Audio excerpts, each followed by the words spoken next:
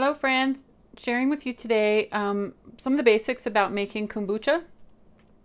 The first thing is how to say it. I think it was scary to start making it, so it's kombu, like a scare, boo, ghost, kombucha. And that's just how I remember to say it because it was a new word to me. I had been buying it at the store for years, about a year, and it's what, $7 to $10 a bottle for a bottle this size. So this is a brand name bottle, and you can see it's about the same size as the back ones that I make, and for literally a couple dollars you can make 6 bottles, you making it yourself versus that is if you use your own juice or fruit, but otherwise it can be really expensive, and I was drinking about a bottle a day, so that was a pretty expensive habit. And it was more for health concerns, but so I decided to look it up and research it, and this is what I have learned from making it. It's really easy to make. I was really kind of scared because it was a fermenting process, but I have figured it out, and it's been awesome, and I've been enjoying it, and my family started drinking it, and so I'm going to share some of the basics to help you save money in making it. First thing is start collecting bottles. I go to secondhand stores and yard sales, and every bottle you see here with these flip tops is all from secondhand stores or yard sales. So you can see I have a large variety. I actually have a tote full to the side that I'm not showing. I just wanted to show you all the different kinds of bottles that you can use. Now, you do not need to have these kind of tops, pressure tops, but I find it keeps the carbonation in, and I know it's actually airtight. That sounds kind of weird. It doesn't have to be, because other people use these kind of bottles. So I was going to show you, you can collect these kind of bottles and use them. These are vinegar bottles, and that would be cute to give to a friend with a little tag on it. These are olive oil bottles, but they are also kind of cute. So you can just collect odd size bottles, and actually you can collect ones that other people like. I actually drank a different brand, and I had the larger bottles, and I donated them to a friend who was distributing some liquid minerals in them. But I had probably 25 bottles, and I didn't know what to do with them, and I didn't want to throw them away. So I did see online that other people have put it online that they were looking for them, and other people have donated their used kombucha bottles as well. So you can get them fairly inexpensive. I like these ones. You don't have to use them, but I'm going to share with you how to get them. So yard sales and secondhand stores, like this one I bought recently for $1. Now I have looked them up online just to see what the prices are, and they're a couple dollars a bottle. So, but it's great because you can reuse them over and over and over again. There are some things to be aware of. The rubber gaskets will crack. Let me see if you can see the crack in that. They get old and they get sticky, and they break down. Let me see if I can. Let me show you. It's stuck. It kind of is hard stuck on there, and they get like kind of hard, and then they get rubbery. The rubber gets cracked, and then you don't want to use them if they're cracked. You can see it's got a crack in it, so that one will go out. But still, I can show you very cheap. I got these on Amazon for less than 10 bucks, and there's 70 of them in there. Now be careful, because when you're researching bottles and things like that, the prices are hugely varied. I almost bought one that had like 20 in it for $10 or $12 before I did a little bit more research and found these. And they're the exact same thing from, I'm sure, from China, the same company. It's just the distributor who's selling them gives them for different prices. So just do a little bit of research. It saved me a little bit of money, unless you don't care. I mean, 10 bucks, 20 bucks, 30 bucks. It would probably cost me 30 something for this amount from the other guy. But if you're doing it on a budget like I have been, then check them out. Anyway, so I just take off the old ones and put these on. I do wash them before I use them.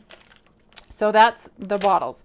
I don't pay more than $2 a bottle, even for the big bottles.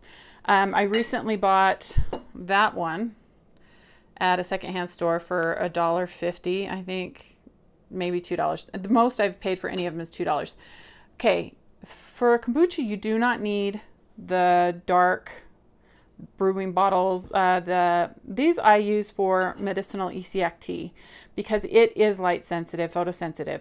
But kombucha, you don't want it in direct sunlight when it's fermenting, but the light doesn't bother it. It's a fermentation process, and so it's okay.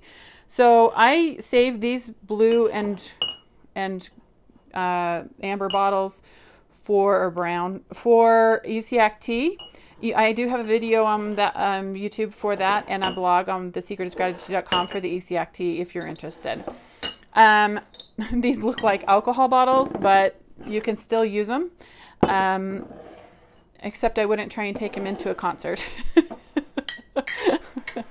Okay, so we've talked about bottles. Let's talk about the gaskets on these. Okay, so this is rubbery and it's thick, and you can see that it's kind of a silicone.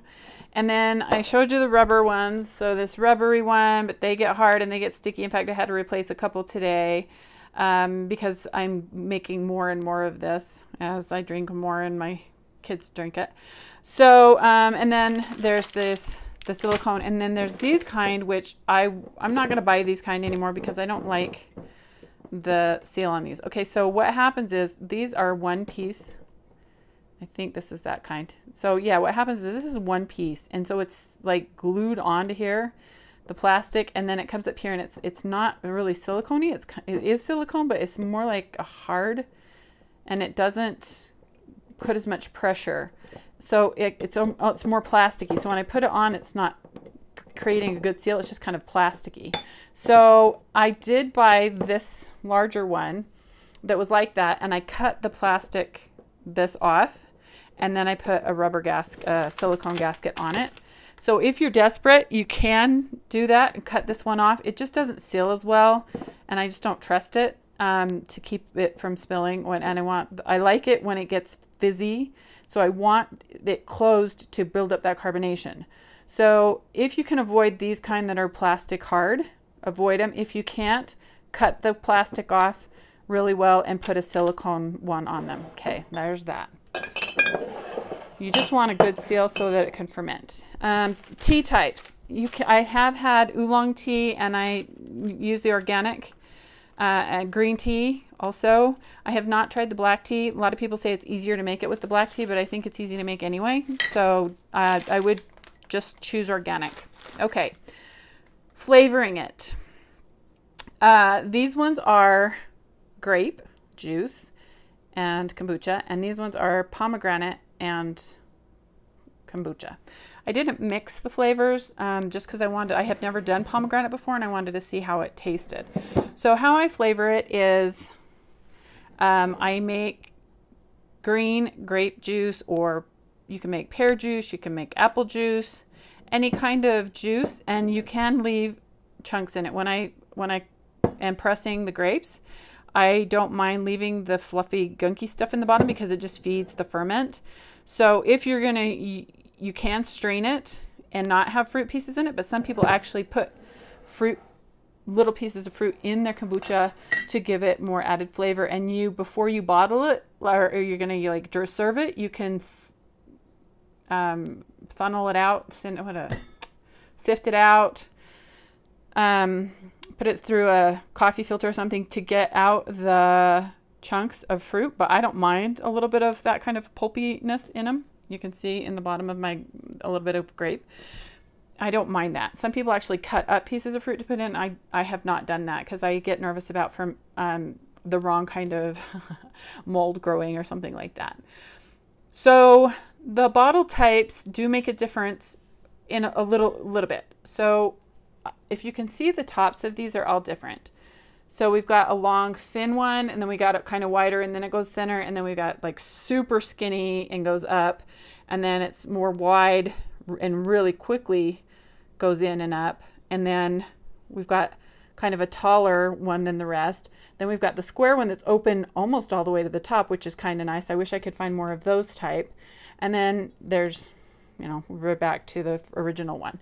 So there are a lot of different bottle types. I do like the larger bottles. I keep them in the door of my fridge. And so we'll talk about the fermentation process in a minute, but I still want to finish talking about jars. When it's fermenting in these bottles, these are foamy because I just barely made these. These ones have been fermented, and I'll let you listen to them when I open them. It gives a psst, gas kind of a sound, so you can tell it's carbonated. So when it's up here like this, it's harder. A scoby will kind of, I'll talk about scobies in a minute. Mushroom, there's lots of different names for it, but they'll sit up here and create a film. This foam will go away, but sometimes foam will create. When I first made a batch of this using my grape juice, I didn't mix it. So I poured the grape juice in first, and you pour it into, you know, about here. It depends on how flavorful you want it. How much fruit juice you want to put in is up to you. But I put them into about here on the larger bottles. But I didn't shake them. So when I poured the tea, the fermented tea in, so this were the flavoring, and then I poured the fermented tea in, it didn't mix very well, and it got right up here into the top because I use a funnel, as you can see there.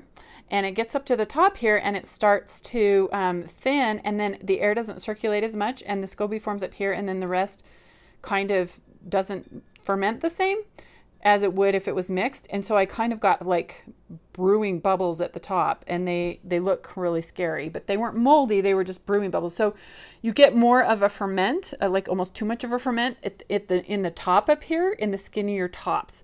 So I like the open ones that close quickly at the top, because you get more room for the ferment. These ones up here, it's too congested in here, and so it gives a different kind of ferment. That's a weird thing to talk about, but I haven't noticed on any other videos when I was researching or anything it talking about that.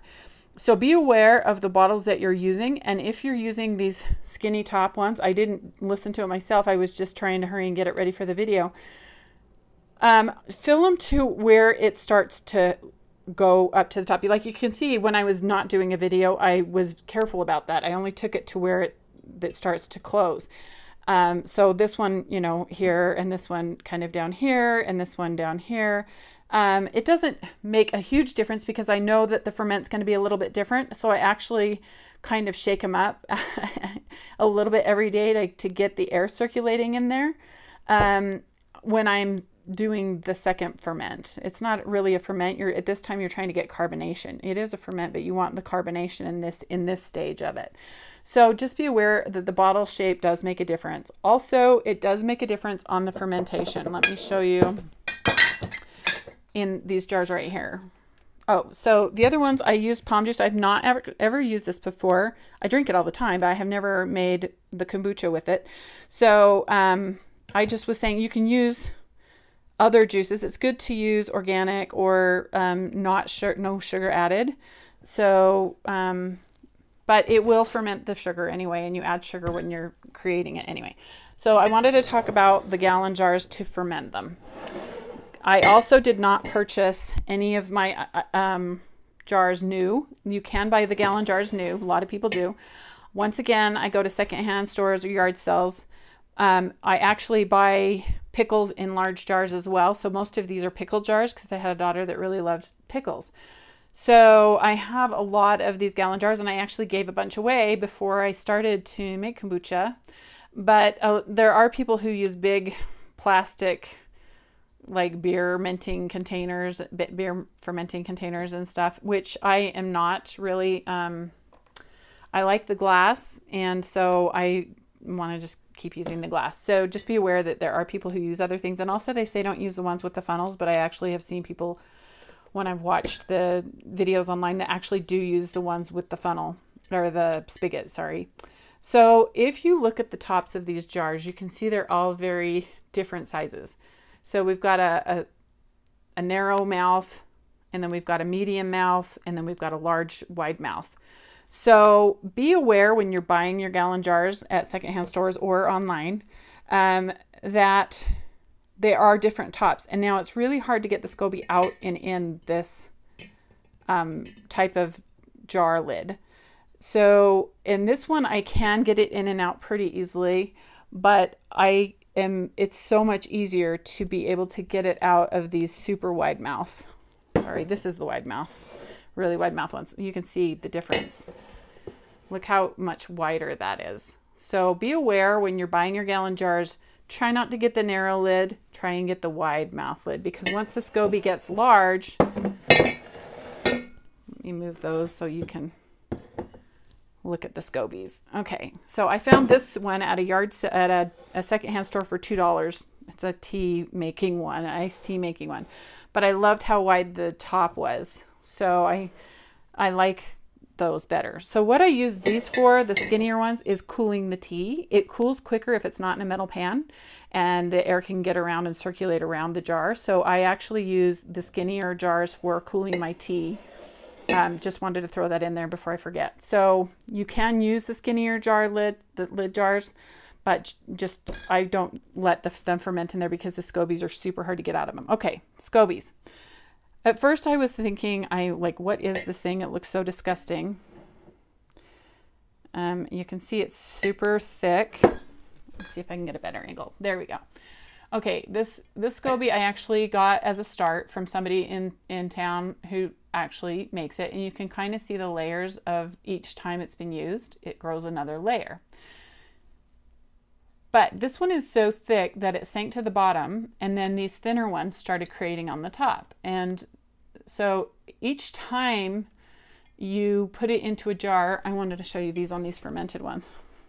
Each time you put it into a jar, even with the fruit juice, so this is just the tea that's fermented, they create a new SCOBY on the top. Let's see if you can see it. And they're kind of a milky looking white. This one's not as good. I wanted to show you the ferment on this. It gets like these little brown and green things, and sometimes they have strings that hang down. You can see it floating in there. Can you see it floating? Right there. Sometimes they sit across the top and they lay across the top. Sometimes they just sink down and kind of float around the middle. And sometimes they, like this other one, go to the bottom. So it doesn't really matter whether they're on top or not, because it will create one on top, and you can see it's just kind of like a jellyfish. So what I do with those ones is I use this big thick one. Look at all those layers. And you can see the strings hanging down, and they look like they're alive, but that's normal. And there's little dark ones too that show up, and it's chunky and thick, kind of darker strings. There's some, and it's all okay as long as there's no green or mold. You can kind of see there's brown and dark and like living strings hanging in. Those are all okay. These ones are a little cleaner, they're newer, but what happens is when you move them, they get so they're not flat anymore, and then they kind of start, if I can, as I turn it, they're all moving. They just start to kind of clump together. That is okay too. I just add the new SCOBY to the old and put it in and start it new. Now this is your start. So once you've fermented it for about 7 to 10 days, depending on your conditions in your kitchen, it could take less than 7 or up to 2 weeks, just depending on the conditions. Don't use soap if you can help it on the bottles when you're washing them. I just use really, really hot water. So I just dump the old SCOBYs in, and then 2 cups or so of the old fermented, once it's fermented for the 2 weeks or 10 days, take 2 cups of the liquid out. So this is what the liquid looks like. It smells like vinegar. You take that out, and oh look, you can see the dark stuff in the bottom. Look at that. That looks so gross, but that is all just fine stuff. So as long as it's not green and it's not smelling bad, it's okay to have those chunkies in there. If I'm going to give it to somebody and I want it to look pretty, I'll just take those black ones out and leave the little fine sediment. But if I'm drinking it, I think it's more yummy bacteria for my gut, so I don't sift it out for me, but there's some of that dark. So you take 2 cups of this and the SCOBY. You can touch the SCOBY. People say, I don't like to touch the SCOBY. So I usually just use 2 spatulas kind of, and then just pick it up and take it out of one and put it in the other. That's why I like the wide mouth jars. And then I just pick it up on a spatula kind of a thing, and then just put it in the new jar with 2 cups of the stuff that was in the ferment jar. Okay, then with the rest of it, I told you the juice to about here, and then I pour the fermented tea, which is this, because I've just taken the SCOBY out of it, right? And it's in the new jar. These are the new jars waiting for the tea that I've just boiled to cool. And then I take this stuff. This was the jar they were fermenting in. These are the new jars. And I take it out of here and I fill up the rest of them to where the lid is, where it starts to get smaller. And then I wipe the lid with clean cloth and then put the seal on. And then once the seal's on, I tip it upside down, shake it to get it all mixed, because I've explained why on that. And then I seal it, and you leave it on the counter for just depending on the condition of your kitchen. I leave it usually 3 days, 2 to 3 days. I check it in 2 days, and some of them are really condensed, already carbonated, and some are not. So this is what you want to listen for. This one I need to replace this one. You can see it's white from the juice getting sticky on it. It still seals, and you'll be able to hear that. But here's one I've already replaced with the new gasket. So listen to this. Did you hear that psst sound? Okay, that's what you're listening for. So maybe 2 days, and I'll do this one too. And they will carbonate while they're in the fridge too. These have been in the fridge for since the last batch, so 7 to 10 days. Well, they were on the counter for a couple of days, 3 days maybe, and then they've been in the fridge for 7 days. So listen. So you can hear it's carbonated, right? So then I just put them back in. I put them in the fridge, pull them out every day. I do not like drinking. You can see the SCOBY in there, and the SCOBY's right there, I think, in that one, or that's just a reflection. But you can see the SCOBY's in that one right there. So what I don't like drinking in, it's a little bit slimy. So I always just pour it into a glass, and then I'll just use a fork to take the SCOBY out of it, because a new SCOBY will form on these while they're on the counter for a few days. And like I said, if it has this little foamy stuff and it looks kind of gross, you can just pull that out, because that's inside the SCOBY. The SCOBY's right in there, and it's what air gets trapped underneath it sometimes when you shake it or move it, and so then it'll bubble up. You'll get that in there. So if you have any questions, feel free to ask. Super easy. 8 bags of tea in a gallon, not quite a gallon of water, because you're taking out 2 cups. So this is a start. So 2 cups. So I fill it to about here. When I put hot water in the jar, put it in there, tea in the stainless steel pot with the 8 tea bags and a cup of sugar. And I bring it to a boil for a minute, and then I let it steep until it's cool. Once it's off the boil and it's been cooled in the pan, I then pour it into these gallon jars and let it cool for 3 hours or so. And once it's completely cooled, then you can pour it into the jar with the SCOBY. And then, oh shoot, hold on. I put this on top of it. So I put a clean cloth. I don't use paper towel, because a lot of the paper towel is recycled toilet paper. So I just put this elastic over a clean cotton cloth. This is just a clean dishcloth. And so I just put that on there, and then I just put it in my cupboard for 10 days. And you can take the top off and check it. I check it every couple of days, and I make sure the SCOBY's looking healthy, and and then I smell it, and you can taste it after 7 days. I usually like it when it has this very slight vinegary smell. So, and then once it's done, I've shown you how to pour it into the jars and start a new batch. So keep out 2 cups and the SCOBYs. And then what happens is you can take a couple of the new SCOBYs and put them in a new jar. When there's less SCOBY in the jar, it takes longer to ferment. So I usually build up some good SCOBY and then start a new jar. So I could do 3 gallons if I wanted to and have them keep going. And then I just add more and more and more. And so you can have as much fermenting as you want. It just takes longer. The more tea you have with the different smaller SCOBYs, it just takes a little bit longer to ferment. So just be aware that the bigger SCOBY, for some reason, it will help it ferment quicker. Feel free to ask any questions. I hope I've given you some suggestions on quick inexpensive ways to start this process and make some yummy kombucha, and it's healthy for your gut. And I feel a lot better when I do drink it. So check out my blog, thesecretisgratitude.com, and I will post some pictures of how I do it. And check out my YouTube channel for other videos on. I do a lot of dehydrating and make a lot of different health things. I've got comfrey poultices and ecinac tea, grapefruit seed extract, lots of health videos. So check them out. If you like this, give a thumbs up, subscribe, and hit notifications. And I appreciate you watching, and I hope you have a very, very blessed day.